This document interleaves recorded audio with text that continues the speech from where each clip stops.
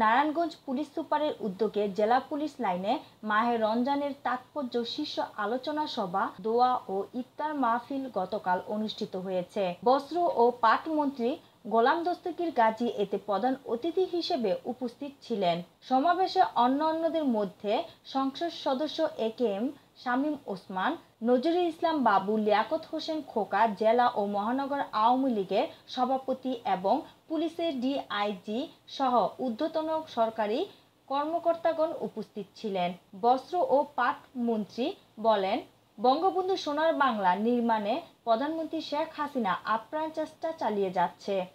তিনি দুর্নীতিমুক্ত সমাজ ও আইনের শাসন প্রতিষ্ঠান করতে সকলকে ঐক্যবদ্ধ হয়ে কাজ করার আহ্বান জানান।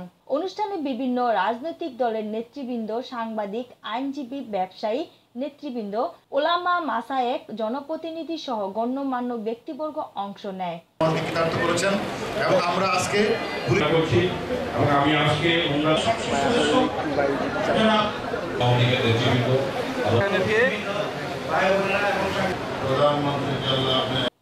আমাদের চ্যানেলটি সাবস্ক্রাইব করুন, এসএস টিভির সাথেই থাকুন and click the bell icon for new videos.